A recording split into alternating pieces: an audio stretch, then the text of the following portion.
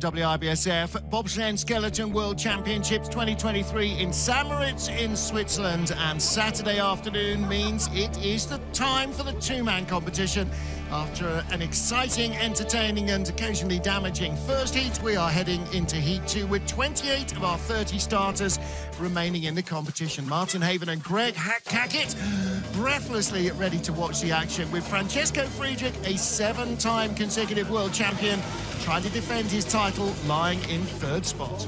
Yeah, so we were expecting to see some big things out of Francesco at the start, because he's been nursing that injury for the past few weeks, and we've seen him jogging in the start, so he was on it a bit more today. But we're seeing some of these big boys catching up now to the start here. Georg Fleischhauer and Lochner taking number 1 in the start. But again, a bit of a slippy run from Hansi. He'll want to sort that out for the next one. He's sitting in second, which obviously leads us on to, you know, at the moment, the delivery boys. Mickey Vogt and Sandro Michel, these guys, they're so much fun to compete with. Mickey is super talented and, you know, great fun to be around, and they enjoy this sport, and they happen to bring exceptional talent to it as well. So it's been really good to see. But, you know, when you've got the weight of expectation on your shoulders at the home games, you know, it's not a bad place to be sitting at number 1. Mickey Vogt with lots of potential, having a very strong season and leading after the first heat, but not by much. 700s with Friedrich, 1600s back. If Friedrich is half a second back, he's still a threat. Yeah. Hall, Hafer and Heinrich, all the H's in the top 6 ahead of Baumgartner. What a run from him. And Tsipoulis, some of our young sliders, still really producing the goods here. Well, 30 sleds started, 2 crashed out, so I'm afraid there will be no more action from Adam Amur, the junior world champion, or Drazen Cilic. So 1 German sled and Croatia are out of it. But there's that man, Hansi Lochner. He will fancy his chances, definitely. There are things to tidy up. Friedrich has quite a lot to tidy up as well. And Mickey Vogt, yep, I'm sure, will want to fine up his act. We've had 1 of 4 heats, and your teammate there, Brad Hall, who drives for Great Britain, same deal. You know, everybody's made little mistakes, and they will continue to make little mistakes. It's minimising, keeping those as small as possible, that's going to be the difference between being in the medals and not. Yeah, and this track, you have to keep those lines as straight as possible. You know, if you're skidding off corners, you're scrubbing time. You know, if you're not taking your speed of those crucial bottom 4 right-handers and those 2 left-handers, you know, you're just killing your chances. And when it's so close, you know, how many sleds have we got for a dead heat here, or split by 100? We got about 6 ties. You know, it's great racing all the way through. It's really good to see. Now we turn our field around for the fastest 25 down to the leaders, and then the remaining 3 sleds will follow them. So we'll go 25 down to 1, and then 26, 27, 28, and that will round out our first day's action. Now, all 4 heats count. You can't throw any away. There are no lets, so every single second, fraction of a second you spend on the track is vital. Yeah, and every 100th at this start point as well, because, you know, these guys have to keep that speed all the way down. Second heat of the BMW IBSF two-man bobsleigh world championships in St. Moritz. Axel Brown and Shaquille John get us underway for Trinidad and Tobago. Martin Haven and Greg Hackett watching the action. Now, these guys started 5:30 in the first heat. Maybe a little nerves. Let's see if they can go quicker as he drives it. Oh, just off the wall, 5:39. Yeah, a little harder out that first kick than he'd want. But Axel didn't have too bad a run here. He's being taught by Lee Johnston, who absolutely knows his way around this track. Knows the danger areas. In those first couple of corners, little high off the third pressure in wall into Snake 1 and Snake 2. Yeah, so I'd be disappointed to drop their start back there. But again, we're seeing a young nation here in sliding sports. Axel doing a great thing for, you know, reigniting this federation and giving a chance. You know, already one of his brakemen has done the Lake Placid Bob School recently, so they're already getting in the front seat. They're already wanting to give this crazy sport a try. Nice exit out of Horseshoe, trying to build his speed down the track. We're not getting the speeds. Their telemetry device doesn't seem to be working, but the timing on the track is. Their first heat, a 1:07.14. Much better at the bottom here from Axel. Oh, that's way better. 107.32. Yeah, now, the line looked good, but that slower start and the hit on the wall took a bit of speed out of them. The track should get quicker still this afternoon. He's only, what, 2:30. There's another couple of hours of daylight, and as the air warms up, the ice surface warms up a fraction as well. Yeah, and he had a bit of a rough first heat, and at the bottom there, out of Portago, just saved a big exit, but that was a much cleaner run from Axel. So steering much earlier than most. You can see the lines that he left there, the shiny marks the runners leave on the still frosty track there at the start. Yeah, and there's that hit out of Shamrock, but look. There is Axel Brown. Cool, better run, Axel, good job. One day done. Next up, Italy's Mattia Variola with debutant brakeman Jose Abu. Variola's been a World Championship brakeman for his coach Simone Bertazzo, and also for Jürgen Loacker. Now, I thought in the first heat that the timing of their hit was just slightly out here. Now, we'll see if I'm right or wrong, because they pushed a 5:15, and I'd expect a bit quicker out of these two. They've been top 3 on the World Cup this year. And Delmas is a 10.2 100-metre runner, a repeat Italian champion. That looks a little better, Let's see if this yields something quicker. In, down, that's much better low. 5:17, no, okay. Or maybe it's that start getting frosty. Maybe the start is frosting up a little. Better speed than we saw from the Trinidad and Tobago sled, but then they covered the ice faster by 0.2 of a second, so they should have better speed. And Mattia had so much to clean. Hey, there's a skid. Into snake 1 and 2, clean down to Sunny. So keep your nose clean now, Mattia, through Nash and Dixon, and a good line out of Horseshoe. You should see some speed coming up. So, ooh, nice and high. So height. Was that little tap got pushed away a bit there, but he's going for it here. Better speed than we saw from Axel Brown of Trinidad and Tobago. Mattia had a tough first heat. He will not want to be out of heat 4. He wants to be in the top 20. He's not alone in that, of course, and he's starting from 24th place. Yeah, and it's... Again, nearly came off Portago there. So again, I'm going to be interested to see how the start stacks up here, because I rate these guys so highly in the push. So to drop 200s, I mean, there could be any number of reasons for that. Again, Mattia is, still a relatively new driver. He's still developing, still learning. Sometimes that can take a little heat out of your start. But he comes out into a skid here. Yeah, 1600s quicker than their first heat, but still lots of work to do. And there's the skid. And you just can't give that away on this track. Big height in Horseshoe, right up to the woodwork. Now, that inch perfect, you might. In other years, that would be a great line. This year, the way the track is cut in Horseshoe, not quite so effective. But he got it down and didn't park it. Jeff Garbois for the USA with rookie brakeman Martin Christofferson. So part of the World Push Championship winning team, but Martin is the individual USA Push champ. So he's rightly been put on the back of Jeff's two-man here to give him as much of a rocket at the start as he can. They had a 5:24 getaway in the first one. 27th in the World Championships in Whistler, his previous two-man race, Jeff Garbois, but he took a bronze medal in the team competition when that was for bobsleigh and skeleton. 24 to beat, so 27 they've dropped back to again. So we might be seeing that frost, that sticky start, just impairing the speed there. But this is better from Jeff. Navigating the two first kinks down into wall. There's the first pressure, the second pressure, and the third pressure in wall. Okay. Down into snake 1. A longer run down into snake than there has been in years gone by. Out of Sunny. Avoids the wall into Nash and Dixon.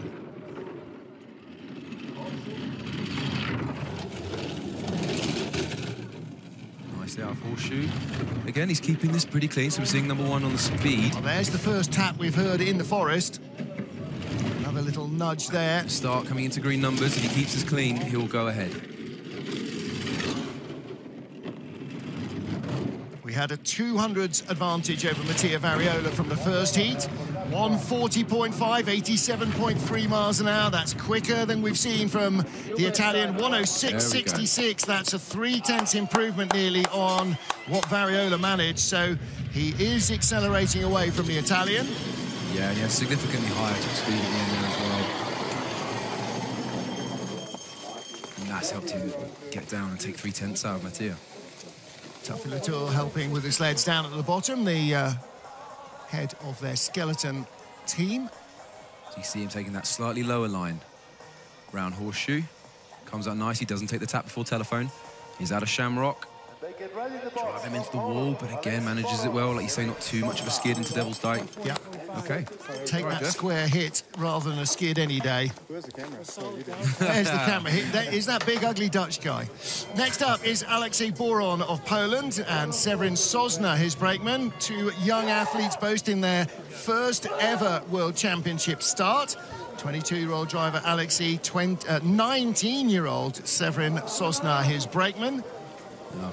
Get a load of the high five. In the first heat, getting the Polish bobsled team back on the world map.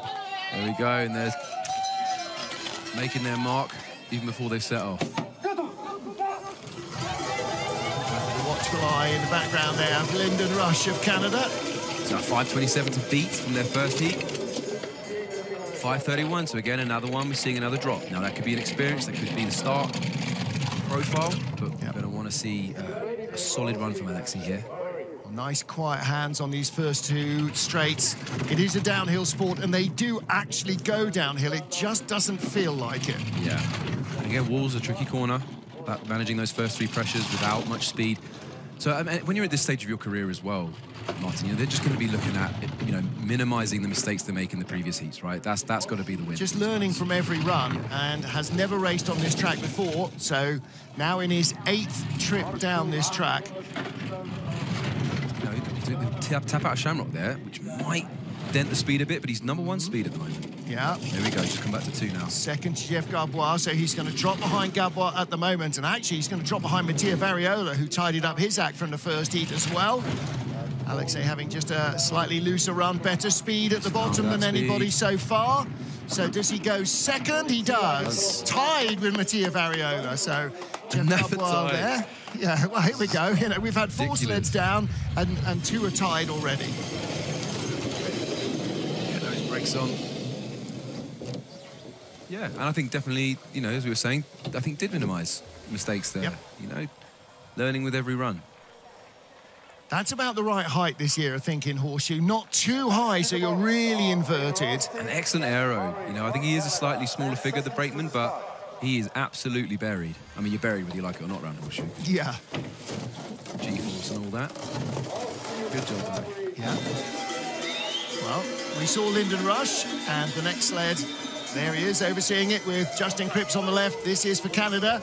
Taylor Austin, Shaquille Murray-Lons, outpushed a fraction by their teammates. Yeah. And they were outpaced down the track as well by Pat Norton and Cyrus Gray, so they want to revert that. So the race within a race here, so they maintain their start. Again, that might stack up well for these guys, so 31 again.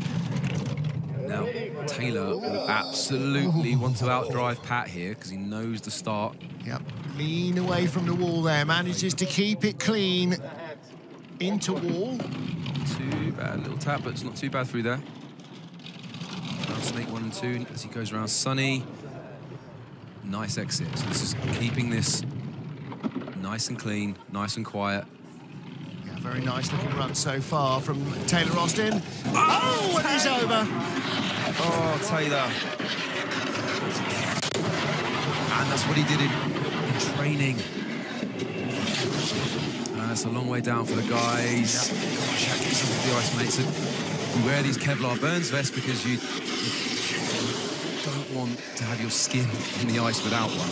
You can get some nasty burns, so hopefully the boys keep themselves in. The track controllers here are excellent. They'll come up and catch them. Watch them already timing it. There we go. Come on. Catch them and hopefully we'll see them get out nice and quick. I don't think they're going to quite make the line. No, they won't, unfortunately. They were carrying a bit more speed than a couple we've seen, but they do not cross the finish line. Actually, even if they had with that long run down the ice, I'd kind of be surprised if they were both ready to go again. Yeah. Again in Horseshoe, pretty medium low line. Yeah, he climbs, but not much. Look at the runner tips. Steering. And does he then release the steer? Well, he doesn't really have time. He does release the steer, but too early. He didn't want to haul it down and slam hard into telephone on his left. And as we've seen from our previous 2 sliders who've crashed here, didn't do quite enough to bring it down. And it, it's such a fine judgment. We're talking hundreds of a second in making that steer or not. And he didn't neglect to make it. He just knew he had the line. And as it turns out, he didn't. Well, hopefully they'll be out, fit, healthy and okay, and they'll regroup for the four-man. Because, you know, Canada, again, in a rebuilding phase, just like many other nations here with the retirements of Cripps, Springer. Shout out, Chris, if you're watching. You know, he's potentially coming back next year. Yeah, he's determined to come back next year. He's just determined not to injure himself between now and then. So, yeah, I'll be looking for Justin for the Springer to come back. Justin Cripps is here, of course, coaching. He was a silver medalist last time out here in St. Moritz. He was a bronze medalist the year before, and the two-man Olympic champion in 2018. Adrian Adams and the rest of the US crew. Mateo Mitchell there famously broke his leg in the 400-meter relay, London 2012 Olympics. Man, how do you do that? I have no idea. I'm not even sure he does. No, I don't want to see video. I really don't want to see. I mean, even as I asked the question, I know I don't want to know how you break your leg in the relay. I don't know how he broke it and kept going. And has a medal to show. Okay, no, I really don't want to know now. But yeah, bit of Jaeger tea there, going down on that hot apple punch. They don't do Glühwein here in St. Moritz, but a hot apple punch, though. Apparently you can get non-alcoholic. I'm not quite sure why you would, but apparently you can. Maybe for athletes. Well, yeah, so I mean, probably sell about 2 a year. Well, we had a hot apple yesterday in the Horseshoe Bar, my first time in there, and it was purchased by the head coach. You'd like to think it was alcohol-free, but I promise nothing. There's the boys getting tied up now. You know, particularly for the driver. I mean, all the drivers that you talk to, they feel so responsible because they are responsible. They know they've got the crew's life in their hands, literally as well as metaphorically. It's not just about the speed. The moment that something goes squirrely like that, you know that they're in your hands. And yeah, I mean, he will feel as bad for crashing Shaq as he does for being out of the race. Well, there's that new grandstand above the start area. They've extended the little start balcony as well, so you can walk all the way down beside the track. It's such a great place to come to watch. It really is. And inside that bar there, the Gunter Sachs Lodge, so much memorabilia, old photos, bits of old mangled bobsled runners, caricatures and stuff, dating right back to the 30s and before. And they've been sliding here since the 1890s, so this place has got plenty of history and plenty of famous faces dotted around as well, young and old, from the sport and from outside. And the espresso only costs 40 euros. So yeah, I mean, an absolute bargain in St. Moritz terms. Well, waiting his turn, Frankie Del Duca with Hakeem Abdul Sabur. They're waiting just in that little room beside the start area that the officials use. Honorary members only, and athletes waiting for their turn. So you can see the boys from the Czech Republic who'll be next up, as well as Taylor Austin and Shaquille Murray-Lawrence arrive in the finish area, not under their own steam. And that is the end of the Worlds for them, I'm afraid, in the two-man. Hopefully they will be fit and well to go in the four-man. It's Daytona 24-hour weekend this weekend. St. Moritz or Daytona, I mean, that is actually a really tough call. It will be colder here. It will probably also be sunnier here. It may not be noisier here, though. So an awful lot going on this weekend. World Championships of Luge in Oberhof, if you're so predisposed. Obviously, the bobsleigh skeleton will be an awful lot more entertaining. Track workers just making sure that there are no holes in the ice that are going to lead other sleds astray, particularly down in the quick corners, because you want to be steering the sled and not the other way around. Yeah, and they seem to repair this track pretty quick. You know, I don't think it behaves the same as the refrigerated concrete. You know, it doesn't fall apart quite so easily. No. The track holds seem to be a lot quicker. You seem to be underway a lot quicker. Yeah, most of the hold is actually to get the sled all the way up to the finish on the winch, rather than to fix drama. Well, the boys had a 5:16 getaway in the first heat, which is a pretty good return for, you know, Frank's still coming back from an ankle problem. So I think pretty satisfied with that. I think he's in a pretty good place as well. Former brakeman, raced in 2016 with Stephen Holcomb in Eagles, and in 2017 with Nick Cunningham, and went to the games twice with Cunningham. And then Hakeem Abdul Sabur went to the games twice, the brakeman. Cunningham in 2018, and then with Frankie in February. I keep saying this year, of course, last year. It's 2023. Yeah, seems so much big more hack, recent. the size of the bloke. He's a fitness model, bodybuilder. He's enormous. Can't imagine why. I mean, just look at him. He's a god. 5'19". Okay. Again, drops a little. Stacks up as the second fastest push so far, but they do have #1 speed, so he managed to retain some velocity. The big man got in pretty effectively. Creep away from the wall, Frankie. Don't steer, just breathe it over. Just think it over. Double tap down there into Snake. The Americans facing off against each other here. He's got 3/10 in the bank against his compatriot, and he's keeping this nice and tidy. I didn't check. I don't know if he's ever been on the back of a Jeff Garbois sled as a brakeman. That's something I ought to look up. Yeah, because he was great. He was a fantastic brakeman, Frank. Second best speed. Manages Shamrock well. Only a little tap before Devil's Dyke. Gap over Garbois is coming down, but good speed in the forest. As he bursts out into the sunlight out of the Gunter Sachs curve, what's he got on board?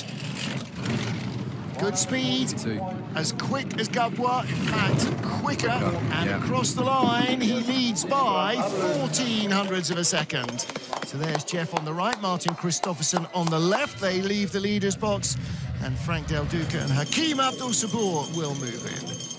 That's it. And like we said, you know, in the first heat, if you're not #1, you better be #1 in your nation. Get yourself in literally in the driving seat to take your nation forward as you develop over the next few years. And Frankie absolutely will there develop. from Frankie. I think feels he might have got away with that at the run off the wall in the first corner. But it's his first time here. You know, he's enjoying it. I think for a lot of these guys and girls as well, it's their first time in Maritz. And, you know, we're all told the stories about Maritz. It's historic Maritz. It's beautiful Maritz. I think when you come here and drive, I mean, when you come here as a brakeman, you learn very quickly it's a different experience. I think if you're driving it, it's the only place I'm jealous of the pilots. I love seeing new athletes coming here because nothing you say when you're in Altenburg can prepare you for what Samaritz is like. You just can't. Now, another of our rookies is the Czech Republic's Matej Bohunek with Dominik Zaleski behind him. Zaleski, the more experienced of the two in terms of race starts, but neither have started in a World Championships before. Yep, so Zaleski, as we always rightly point out, a 10.100-metre runner and an excellent competitor. He just gets that handling in time. Not ideal around kink 1, but he's straightened it out now. Round 2, rides it a little high, but he's keeping it under control. So another young lad, another young potential talent for the Czechs. You know, where we've got, you know, Dominik is at home, you know, recovering from quite a serious knee problem. So shout out to you, Dom. Hope you're recovering well, mate. So 100th. This is going to be tight, isn't it? Yeah. Very tight indeed. What do you have in hand? He had 800ths over Frank Del Duca from the first heat. Tap before telephone. A little moment, a big moment there. Oh, goodness me. Yeah, he goes, Levski. You weren't awake, you are now. Okay, round nameless. Keep these clean. It's gonna, I mean, that's gonna have scrubbed a lot of speed here. Yeah, these sleds are not easy to pick up when they're empty, never mind with 2 people on board. Yeah, it's a bit hectic at the bottom here. He will drop. Fifth best speed out of 6 sleds, one of which was upside down, so he's going to drop behind Del Duca and down to 5th place of our 6 sleds so far. Well, that's a shame, but again, a young athlete in his first major race. He's not even started a World Cup race yet, so Matej Bohunek for the Czech Republic. I don't think he was really expecting to be here. No, and it's again, like you said, with some of the others, it's just experience. Wow, that was a. And that's just from hitting the side of the track. So I'm just putting myself in the back seat there and thinking how that might. Well, not being in the back seat, but being airborne, wondering when you're coming back down, or if you're coming back down. Well, that's normally the moment of panic. When you hear the momentary silence, you're like, oh, here we go, we're barrel rolling. But he kept on all 4 runners. Yeah. Has raced here before, once in the Junior Worlds in 2021. But, Pat Norton for Canada, another of our World Championship debutants, has not raced here before. Cyrus Gray making his World Championship debut as well. They won the battle of the starts in the first heat among the Canadians, and 5:28 they win again. Yeah, he's got a bit of work to do to get himself ahead of Kim. I think he's too far adrift potentially of Boris Van, but hey, Well, there are 2 or 3 things going on here. How clean you are compared to what random errors creep in other people's runs that can absolutely torpedo them. So all you can do is race the mountain as well as you can. Yeah, and get down. You know, obviously Taylor unfortunately had his spill, and now he's out of it. So Pat just needs to be in it to win it here. Yep. Up to Horseshoe. It's out. Good. That little rattle. He steered off there and took the hit in telephone rather than the other hit. Round Nameless now into these crucial right-handers. Middle left exits to have left side entry. To keep the speed, little tap. And it's nice, as nice as you want to be really into Martineau. There's a 3rd speed. Yeah, and I think he will drop behind Frank Del Duca. Yes, but he stays ahead of Jeff Garbois. So Del Duca picks up 2 spots. Justin Cripps left. The last Canadian to win a medal on this track. Might be a year or 2 before we see another one. Yeah, and you know what, Pat's on a journey here. He was a former brakeman. He pushes well in the ice house. They test in Calgary in the ice house there, and he, from what I understand, Pat hits the same sort of pilot push times that guys like Cripsey and Springer hit. So, you know, the guy can start. He's just got to keep learning how to drive, keep himself on track, keep getting guidance. He's got the best in the business guiding him there, Cripsey and Lyndon Rush. Yeah, no question. No question. Well, funding himself to get through to the World Championships, to take up the spot that Canada has and keep it alive. So Pat Norton remains in the race overnight. Now then, what about Kim Jin-soo and Samuel Park? Park Samuel. Again, for Kim, a former brakeman, this is a World Championship driving debut. And his brakeman, who started in skeleton but never started a race as a skeleton slider, has trained in a bobsled but has never started a race before today. So just 21 years of age. Talk about a raw rookie. Yeah, and 5:19 in the first heat, so sub 5.2, which is good. Rough around the first kink. 23, so the start drops back a little bit. Better around kink 2. Okay, so he's going to keep this to the outside wall so he gets a nice early entrance into this tricky 3-pressure wall corner. You mentioned that Kim braked for Won Yun Jung. He has retired from driving, but still very much a driving light in the sport. Yeah. With the Athletes Commission, with the IBSF, and also, of course, with the Koreans. And again, one of the friendliest guys in the circuit. Yeah. I always enjoy seeing one. Saw him in Placid, and he's just the loveliest geezer. Nice lines. Very nice little tap there going into Devil's Dyke. 3rd best speed. Some of that may drop away. Nice 2nd speed here, so yeah, very he's good. finding the right lines. Still see the runner marks on the track where it's polished the ice, the runners. Yep, he's going to maintain this. And he's going to ease away from Frank Del Duca by 45 hundredths over 2 heats. Yeah, rightly happy, boys. No, it was a good job. Good job. Little bit of a drop in the start. But again, we've got, you know, these are again, developing athletes, developing brakemen, developing pilots. Slower start, but 1600ths quicker down the run. And most importantly, down the run, you know, as we just said, in it to win it. So, and that's a sizable gap to Frankie. Yep. Well, don't forget, between him and Frank after the first heat were Behanek of the Czech Republic and Pat Norton, both of whom dropped down. So, again, it's about improving yourself, because that will help you in your battle against your near rivals. Drives it off nicely into telephone. Gets onto the take-on of... there's his brakeman, stroke skeleton athlete, stroke who knows what he'll be in next time. Actually, I think with the starts, I don't think the bobsleigh team are going to let go of him. Now then, for Monaco, for a first time as a driver at the top level, Boris Vian. Boris has driven exactly 5 races in a 2-man sled, officially, to qualify for these World Championships. A new brakeman, Antoine Rieu, behind him, making his debut in the World Championships. Yes, we've got team shot put here. These guys, both super explosive, powerful guys. Boris, junior shot put record holder for France. Both can throw over 16, 17 meters. 5.12. Already a 2-time Olympian. And shot seems unlikely for driving, but it's that explosion in the circle that projects the shot across the park. That's what you need. That's the power you need at the start. Well, and you know what? Boris, you know, with shot put, if you're the technique for it is a mixture of power and finesse, which you'd probably argue is the same skill set you need as a pilot. Well, and acceleration and that explosive power as well. So, so much that works well. 5:12 start, and he's still fastest. Ooh, a little late out, but he's okay. He's okay. And Boris, you said he's had hardly any trips down. He's had even less in this sled. This is the Beijing sled. Yeah, so. And he's not driven down this track at all in his life. He's had 5 races on 3 different tracks as a driver. Yeah, in a completely different sled. So this is great. Really nice lines. Good job, we'll have to wait for him to take the helmet off to make sure it's not Bruno Mijon, but that is a really nice drive. 106.35, that's the fastest of the run. Well, there's Bruno Mijon, so it's definitely not him. 106.35. Now, 106.35 would have left him in 11th place in the first heat. That's a really... I cannot overestimate how little driving Boris has done. And they improved their start by 200s as well, so Antoine making his money as well.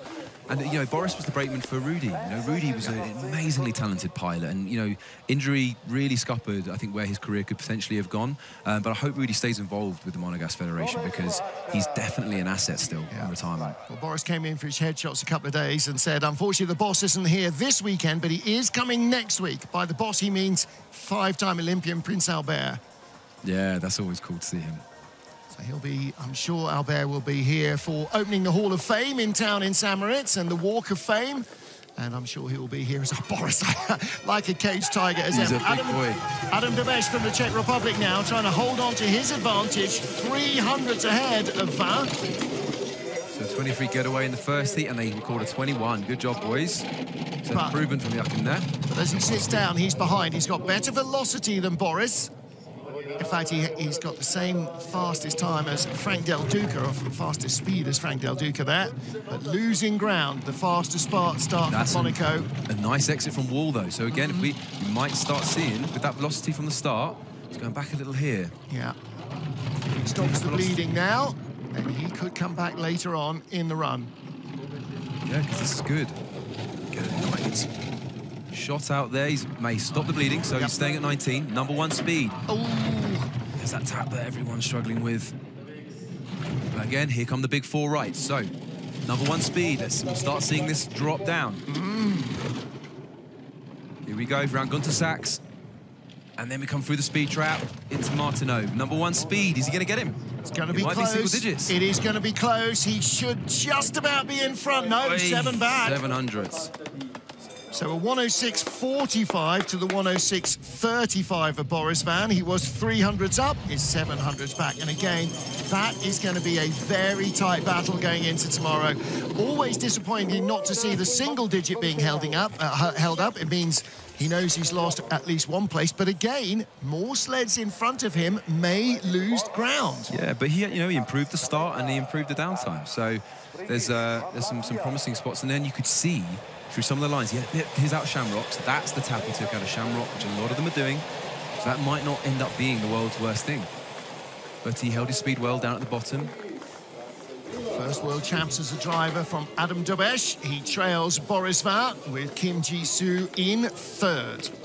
So fastest 10 sleds, or 15 sleds, yet to come from our first heat. And we get into the first of our ties in the top 20. Jekos Calendar and Lee Chun-jan. The Latvian goes first, having tied the time set by the Chinese sled. So a 14 getaway for the boys, for Big Davis on the back. So 100th back the other way. You see the way he got in, it looked like he was getting in really gingerly, but it's because he had been told, been drilled, do not get in too hard. If you kick this out, you kill our speed. So a good load from Davis there, yesterday's birthday boy. Lose a couple of hundreds to Boris Van of Monaco at the start. Boris Van is the current leader. He's already picked off Adam Debesh of the Czech Republic. Ooh, and high from Calendar there, but he holds it well. A little tap for telephone, so this is going to get a bit squirrely through here. That might put paid to him finding speed at the bottom. And again, Debesh was disappointed, but he's only 700ths off the lead. I think that we're going to see Calendar drop at least a couple of spots. Yeah, Debesh was just a little bit cleaner down here. This isn't too bad, actually. He sorted this out. Needs decent speed. That's probably not enough. He's not going to lead. Will he be in second? And third Boris at the line. is on. Yes. Third at the line. Allez, Boris and Antoine. Yeah. Good job, boys. So they move up another spot. They'll be no worse than 13th overnight. And, of course, the next sled down had the same slender advantage over them that the Latvians had. So, again, they will need to be super clean, Lee Chun-jan and Ding Song, if they want to hang on ahead. You just saw Edgar's Nemmer on the front of the sled there in his coat. Got a terrible burn in Winterberg, hoping to be fit for the four-man here next week. But this young pilot, you know, another one, gaining experience, and you know, he's really kind of the marker here for the young pilots we're seeing in this World Championship so far. He's coming down pretty well. He's inside the top 20. 10 seconds. Yeah, big height in Horseshoe, and he managed to hang on to it. Again, you can just see those inefficient lines towards the bottom. It's just going to take out the speed he needs to not be behind. Lee Chun-jan of China with Ding Song behind him. 18th best at the start, 13th at the bottom, tied with Jakobs Kalender. And a slender advantage over our current leader, Boris Vahr, of just 0.08 of a second. And that can go with an uncomfortable load into turn one. Ooh. A little squirrely out of the grooves. 21, top 5 so far. It's not too bad. These guys are training really well at the moment. I was training with them in Winterberg, observing them at the athletics track under Watchful Eye of Yanis Minins, who knows a thing or two about fast starts, coming from the Latvian program. And, you know, they're doing okay. It's great having them back on the circuit. A bit tricky out of wall there. Rocking and rolling through Snake. They were 800s up in the first heat. They were 900s back at the start, and the gap is growing. It's now out to 1800s. He needs a very good bottom part of this track. He's got a kilometre of ice to the finish line. Yes, he needs to be clean as a whistle through all these crucial zones. He had first speed. He took that tap out of Shamrock. Is that going to set him back? Let's see what he's carrying got. Enough. Still first. Gap's coming back down into single digits. Boris Vahr and Antoine Rieu watching from the leader's box. Do the Chinese overhaul? It's red sled ahead of maroon sled. He's got the speed. It's not going to be much. 600s. Okay. Well, they came down only 200 slower than Boris Vahr. So 6 of their 800s remain intact. They will be no worse than 13th place overnight. But he retained good speed, because that was you know, one of the more sizable taps we've seen out of Shamrock, and that seems to scrub speed on me. He's got 89 miles per hour as top speed, so Lee has done something right down the bottom here. So that wall corner is so tricky to get out of, those 3 pressures just not wanting to let you get out clean. Late height in Horseshoe. Watch the runners as he drags it down. And then... here's the Shamrock tap. Yeah. Whack. It's a long way before you get to Devil's Dyke.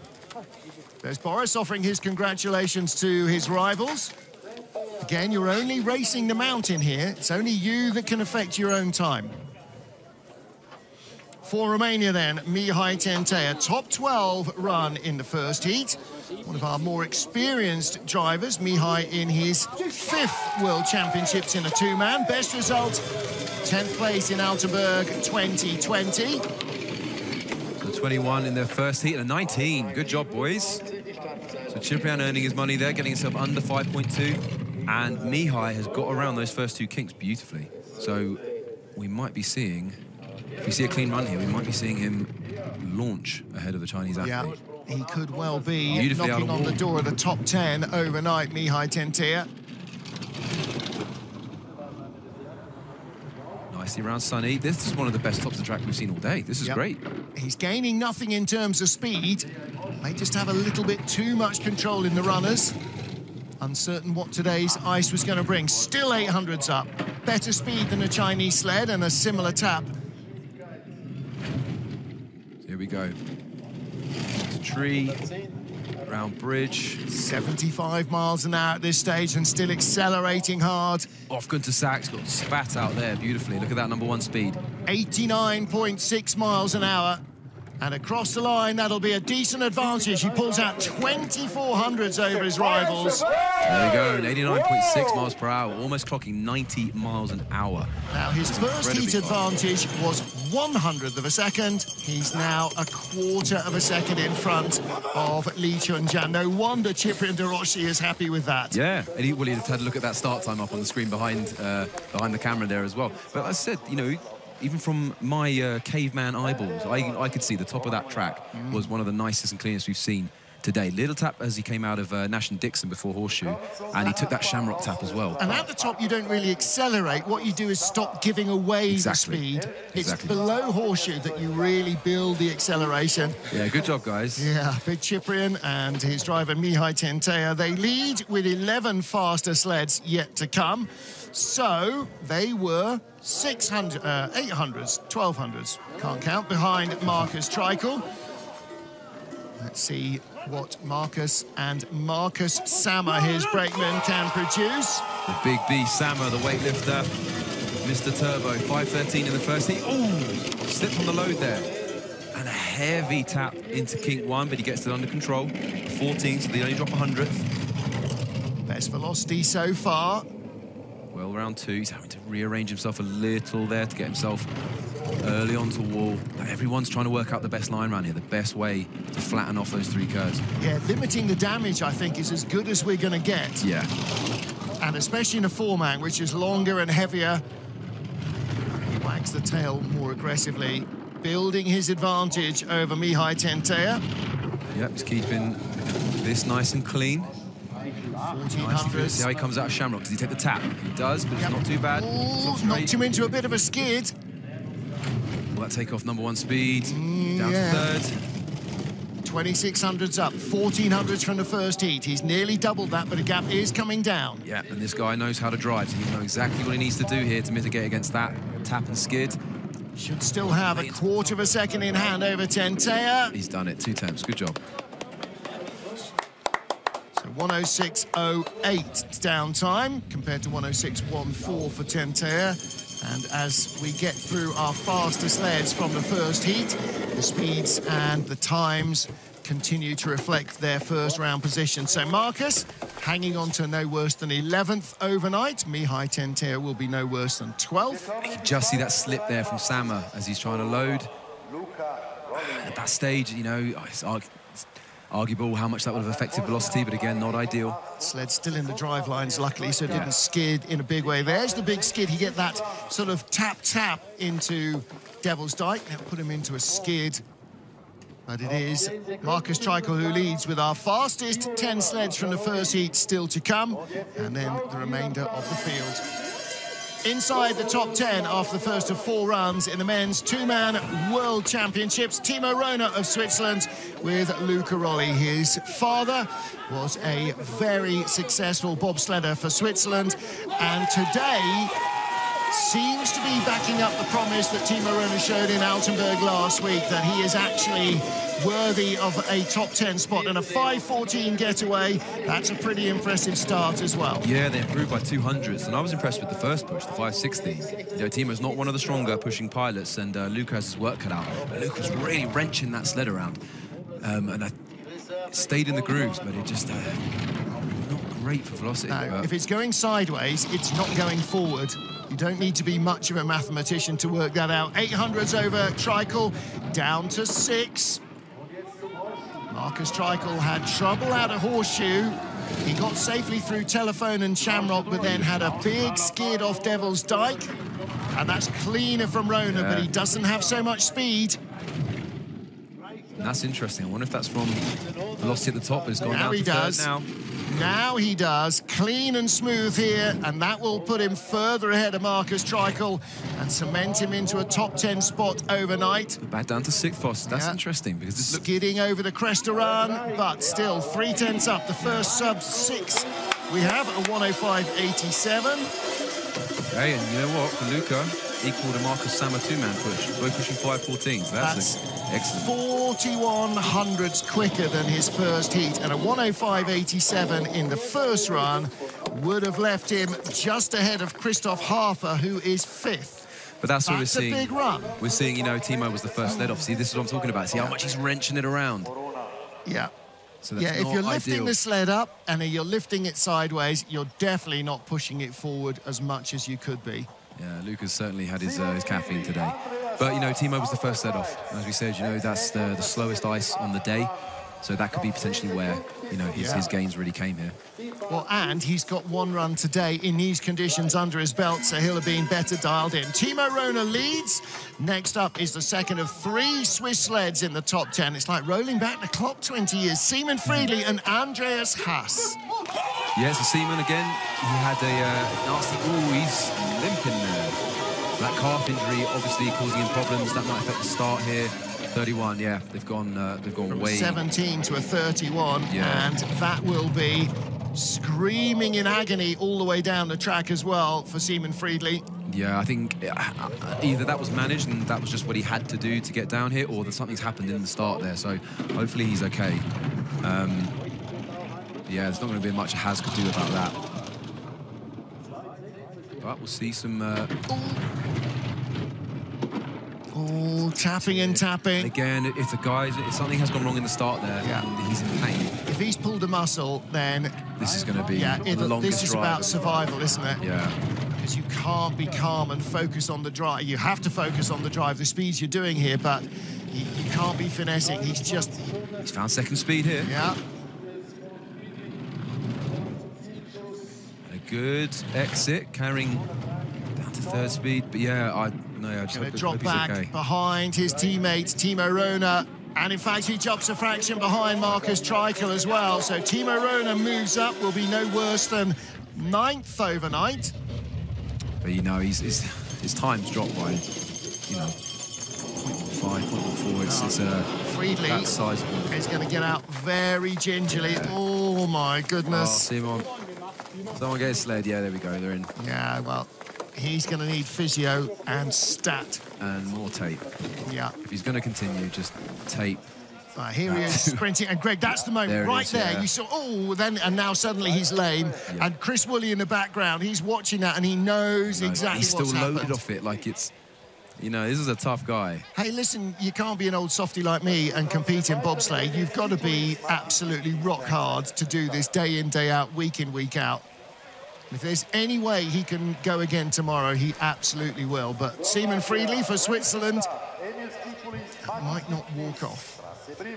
And that's hard to tell. It's a home champs, It's well, really that's why he's pushed his body to make it work for him. Done everything he can.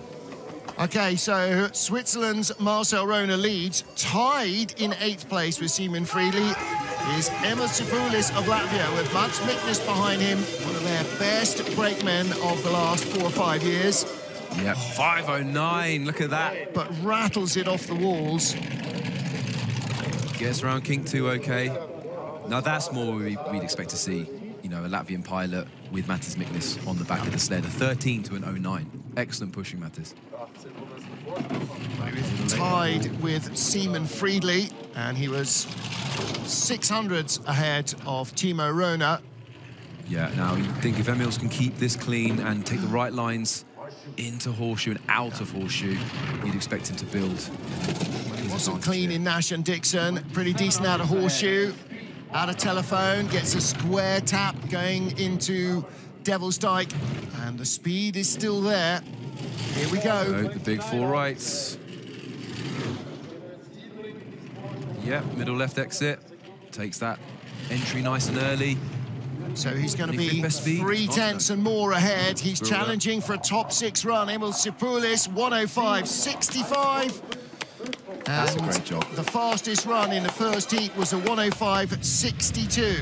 The track is still gaining speed. Yeah, it's getting way faster. Look at his, a 106.22 to a 105.65. Yep. Huge improvement. Well, it's a big improvement. It was much cleaner at the start, so he didn't scrub off that start speed, and he kept it clean through the forest as well. Emil Tsipoulis heading for the top 6, maybe. Yeah, but we're still looking at Tenteia as the top speed so far. Only 100 faster than Tsipoulis. So he's good. Long skid, Martino to Portago, and again, throwing the sled sideways at 85 miles an hour is not going to help it accelerate. Well, you heard the track announcer just mention the 100th of a second advantage that Patrick Baumgartner and Eric Fantattini of Italy have over Emil Tsipoulis and Mats Miknes of Latvia, our current leaders. In any other racetrack, in any track at all, 100th of a second is a dead heat. Here, even more so. So they need to drop this in tandem with the Latvians. They won't hit an 09, but they need to get it in the low 20s here. Give Patrick something to work with. Eric's a great athlete. It's a 27, so it's gone the other way. So Patrick is going to need the drive of his life to keep on top of that 100th advantage he had before the run. Starting 1,800 slower than the Latvians when you only have 100th in hand is not great. But he outdrove Tsipoulis off a slower start in the first heat as well. Down the wall out of Snake 1 and 2 into Sunny. He's stemming the bleed, but is it stopping from 32 to 33? Really going to be clean here. Crucial out of Horseshoe now. This sled was quick at the bottom of the track. So now he's stopped the bleed. Yeah, but he's a third of a second back. Best speed, tiny tap there. Needs to be super clean here. He had a really good drive in the first heat. He's still got better speed. He's closing. No, he's not. No, I don't know if he's going to have enough, but I just think it's #1 speed, but when you've got... Tsipoulis is hanging on there, isn't he? Too much lost at the start. Yeah, and 4 tenths back, 106.07. It is better than his first heat by 1,400, but it's not as big an improvement as we've seen from some of the sleds around him. So Baumgartner drops behind Tsipoulis and Rona. Yeah, but I mean, Mathis gave Emil's a huge start, 5.09. You know, it's that sort of velocity.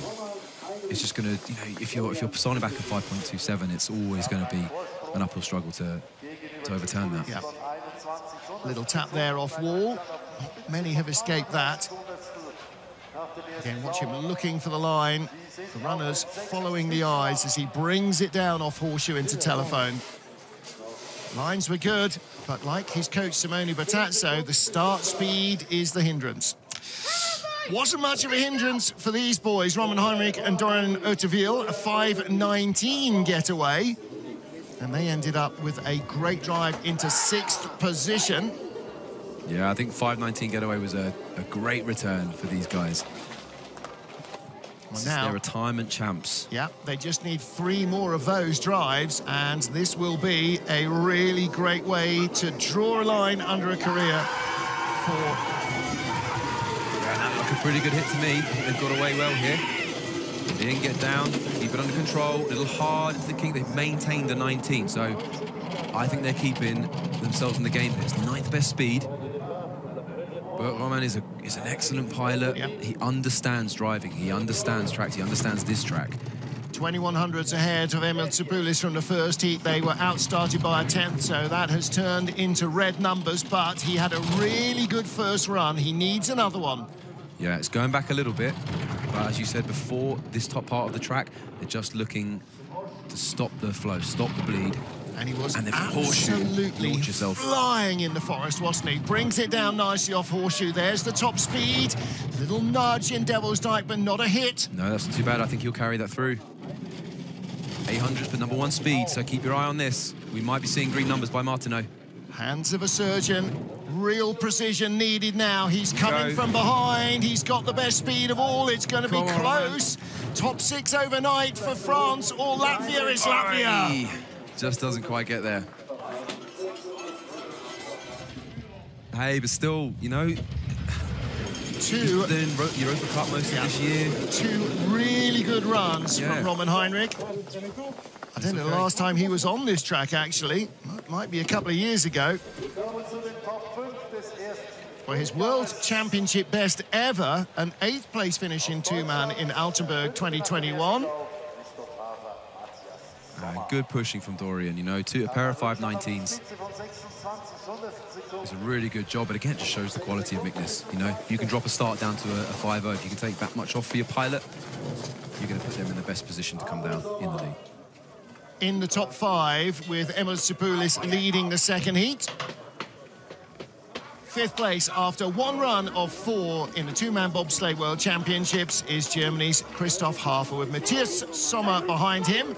Let's see if Harfer can put the cat among the pigeons and aim himself towards the medals. The 30-year-old in only his second two-man World Championship start. He's really letting that pilot handle stay out. Oh, he had a problem with it. He doesn't want to move. He does not want to put the sled into a skid. You'll lose less from that drilled bar being up than you will from skidding.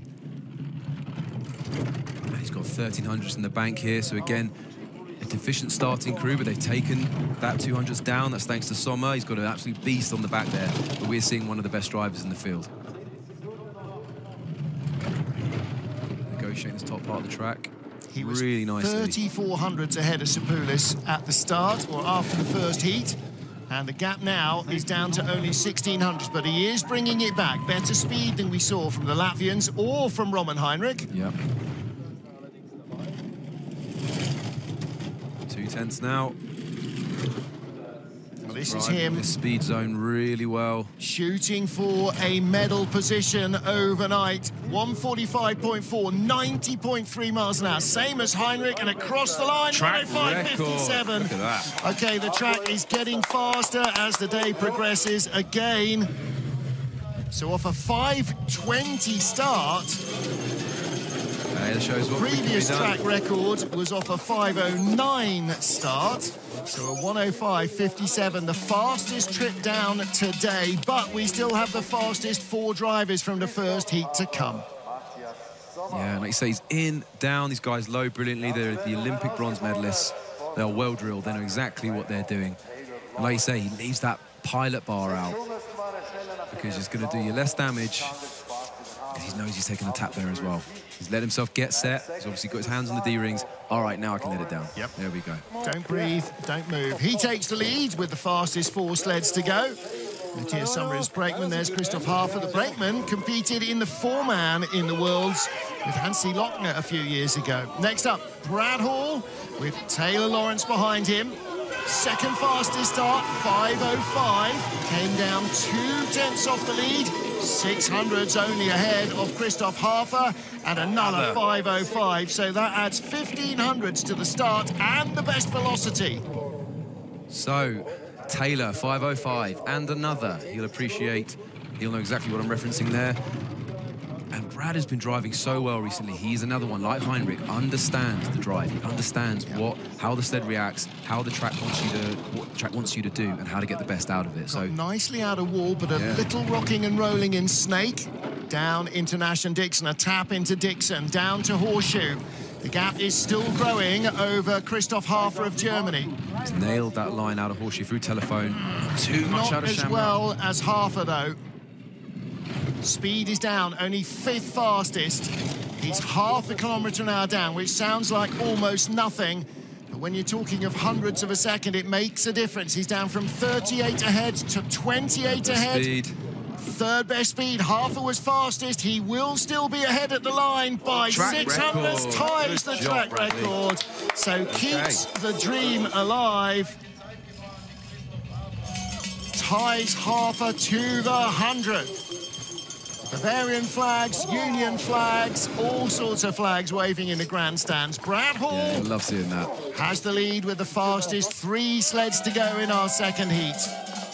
These guys, they've just been brilliant this year in the 2-man. You know, it's been booming starts. Brad's driving well, and you know, sometimes it's not rocket science to get the results here. You know, you drive well, if your equipment runs well and you've got a great start, you should be in the mix all the time, and these guys have been all year.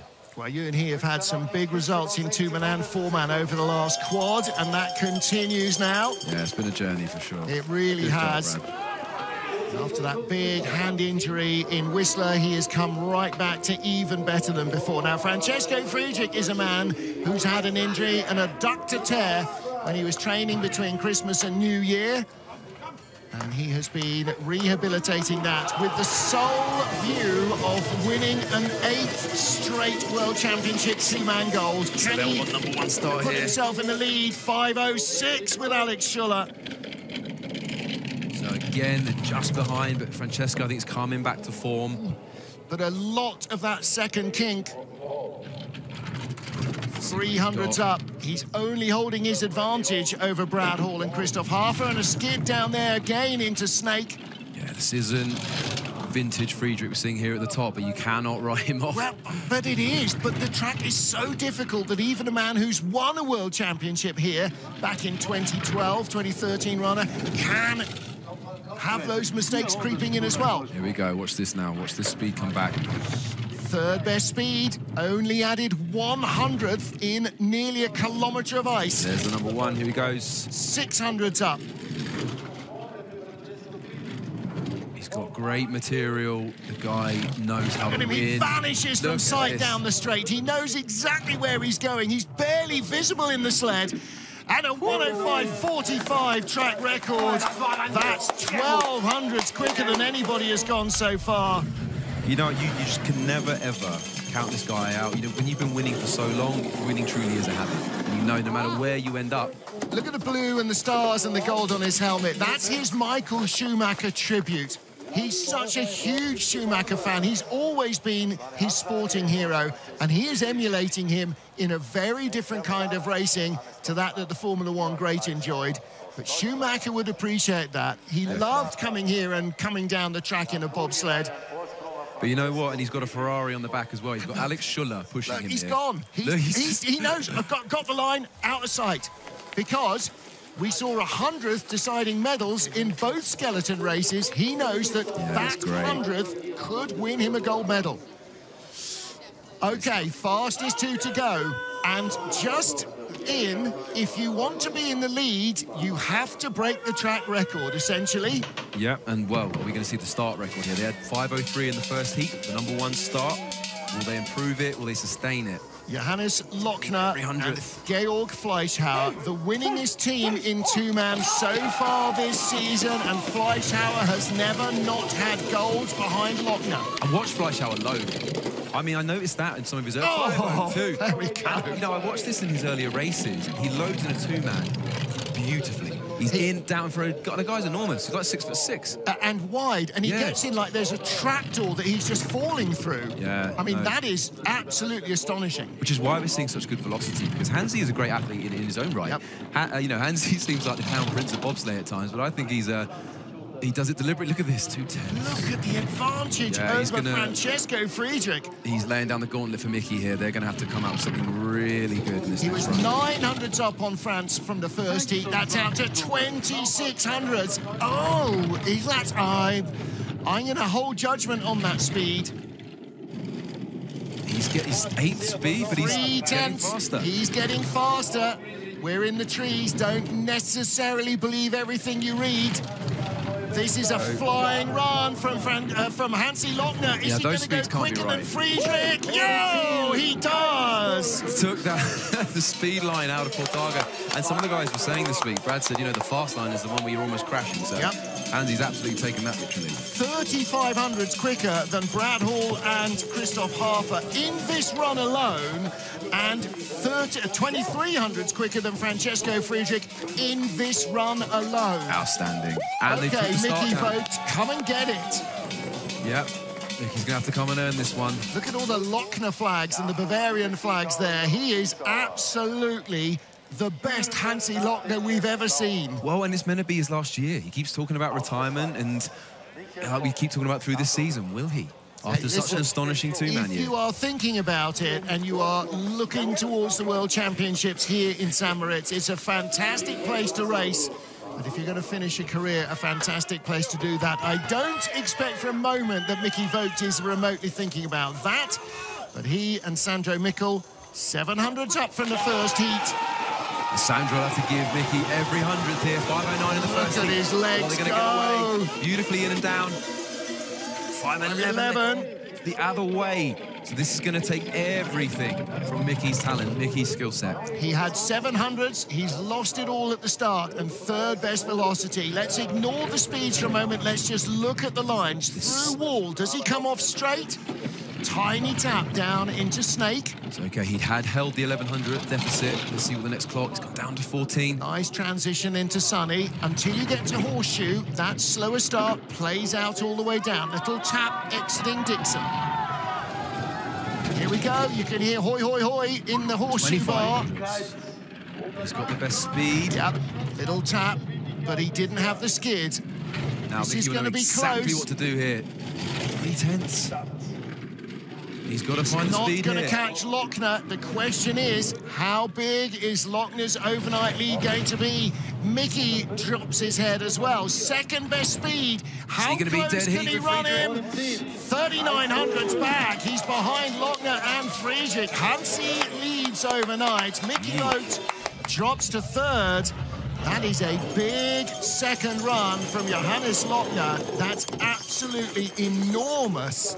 And what a response, you know, he's from both of them. Fleischhauer and Hansi, they really dropped it. But you know what, Mickey? He's not far from silver.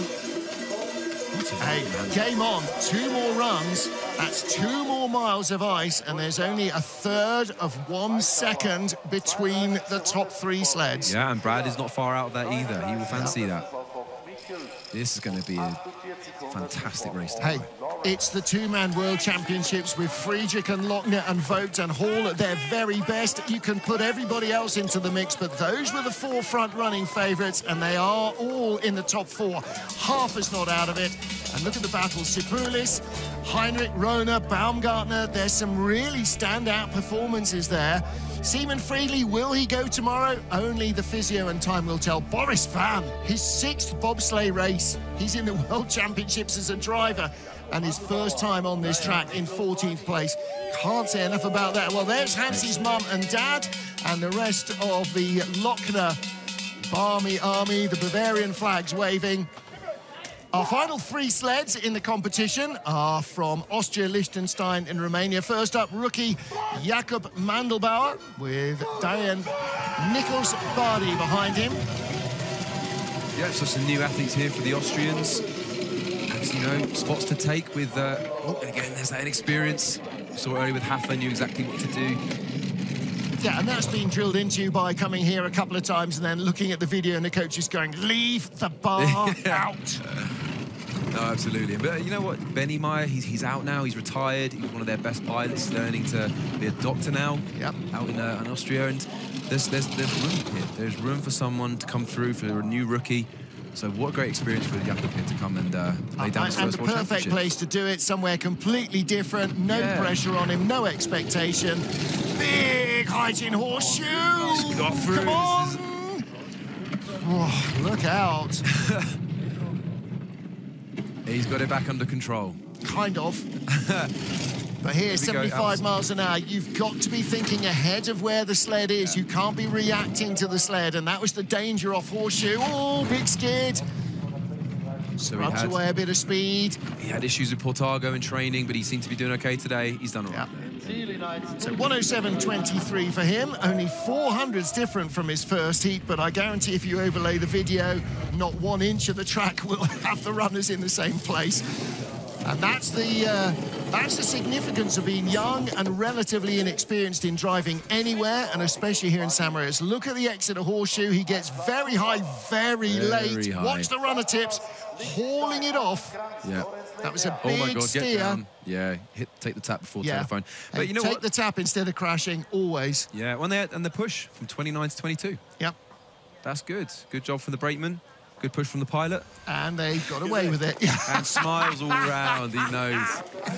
Brakeman thinks he knows. He has no idea how close he was. No, he's got no clue. He'll enjoy the video later. From Liechtenstein, Martin Krantz and Lawrence Lenher. Again, 2 young athletes in their first Worlds. Martin Krantz just 20. Lawrence Lenher is 24 years old. Yeah, a 5:45 getaway in the first heat. So I just want to bring that down. These guys are brand new to this game. Well, 20 years old, the driver, still not fully physically developed, and they barely started training for bobsled. They have started racing bobsled. It's a little bit of a heavy tap out of Kink, but Kink 2, not too bad. Brings it over to get nice and early into wall. And again, these guys, like we said earlier, they are looking to just improve upon previous runs, minimize mistakes, and just keep taking little steps further forward. One of the St. Moritz driving legends, Donald Holstein, who I'm sure we will see in a historic race next week, is helping them. And if you want knowledge of this track, ask Donald Holstein. He must have been down here a gazillion times, driving taxi bobs and all sorts of other racing sleds since retiring from competition. So Martin Krantz Again, first, he's done one World Cup start, first major international race for him, and what a place to do it. And he's finding some speed here. He's got, you know, he's from 27th start, he's got 16th best speed. Looking to overhaul Axel Brown of Trinidad and Tobago. Does he get close? Oh, he does, picks up 2. Wow, good job, Martin. Ahead of Axel Brown and Mandelbauer as well. There's Donald on the left. If you come to St. Moritz and Donald Holstein isn't here, you're in the wrong town, I think. So Martin Krantz picks off 2, picks off Jakob Mandelbauer and picks off Trinidad and Tobago's Axel Brown. There you go, that's the way to end your day. Oh, good job, Martin. So like we said, you know, minimising mistakes, getting better every run. And those are little victories, these guys. You'll be over the moon with that. It's brilliant. Those are the sort of things, those little victories, which keep you on track, keep you going. And you'll look back on this when he's, you know, properly developed and with stronger starts and go, well, you know what, look where I was, look where I am now. 6 runs in training, he's got 2 more runs, so he's added a 3rd more knowledge of this track than he ever had before. And Andrzej Nika and his teammate Mihai Kalansea behind, it'll be the same for them. Their 4th trip down the track, or their 8th trip down the track, I beg your pardon. Yeah, and a 5:45, they were equal with the Liechtenstein athletes in the first heat, and Lorenz and Martin recorded a 47, dropped 200ths the wrong way. Can Nika and Kalansea go the right way? Jakob, the driver here, in only his 12th recorded 2-man bobsleigh start. Yeah, and you can see that with the load. 5:44, they do it. 100ths better than the first heat. Good job, guys. And 300ths ahead of their rivals from Liechtenstein. Every time you're on track, you're not only racing yourself down the track, there are others you're comparing yourself against. They'll be doing exactly the same. Yeah, and it's really cool being able to watch and commentate on these guys. These are young guys coming to their first bobsleigh world championships, you know. Who knows where they're going to be in a few years, and we're, you know, watching their journey. And I, as an athlete, I know how special a journey in bobsleigh is. You know, you never know where you're going to end up or what you're going to do, and we're seeing the start of theirs. It's really exciting. Big tap out telephone. Yeah, but big, again, exciting. Haul it down. It's rattling through the forest. Just keeping his brakeman awake there. Let him know it's still bobsleigh, mate. And now the corners are longer and more flowing and faster, and they're just a little easier. You don't have to wrestle the sled quite so much. That's it. Coming into Martin, I remember Bruce Tasker used to tell me he felt like a fighter pilot coming up here. Yeah. You know, you're approaching 90 miles an hour and you're just launching around these big left-handers. Across the line, he will come with a 107.62. And so he completes his first day as a World Championship bobsledder. Yeah, good on him. And what a place to do it. Krantz. He's jumped up there. Yeah, Martin Krantz jumps up 3 spots to 24th. But Andrzej Nika and Mihai Kalansea bring the day to a conclusion. The sun is fast heading down towards the mountain peaks. It'll soon start to get very bitter again here in St. Moritz. Ah, but look how low he is. You know, that's confident. That's Absolutely. a really confident kid there. Takes the tap for telephone though. I've had a few of those. So congrats, guys. Well done. Yeah, and they made it down, and others with more experience did not. At the front of the field, though, a change around in our lead order. He came into this heat just 700ths off the lead. Hansi Lochner with Gerald Fleischhauer behind him now has a 3200ths of a second advantage, and not over the man who led the first heat, over Francesco Friedrich, the defending world champion. Mickey Vogt is 3900ths back. And 900ths behind him is Brad Hall. Christoph Hafer is 600ths behind him. And Emin Soupoulis is hovering around inside the top 6, narrowly ahead of Roman Heinrich, Timo Röner, Patrick Baumgartner, 9th place on a very much better first day in the Worlds than we've seen from him before. And Marcus Treichel in the top 10 as well. Experience really paying. Simon Friedli returning to the sled for the 2-man, but hobbling away ahead of Mihai Tentia, Lee Chun-jan, Boris Van in his first senior race, his 6th drive of a bobsled, in 14th place ahead of Adam Dobesh. All sorts of mixes of experience and talent throughout our field. And unfortunately for Taylor Austin and Shaq Murray-Lance, their crash means they will not be part of the action tomorrow. So our field is down to 27, and all of them will go in Heat 3. We will then cut it to the fastest 20 sleds to decide the 2023 two-man World Championship medals. Hansi Lochner, the overnight leader. Will it be him who stops Francesco Friedrich's 7-strong string of golds and prevents him getting an 8th? Join Greg Cackett, me, Martin Haven, and the IBSF TV crew tomorrow afternoon at 1:15 CET to find out.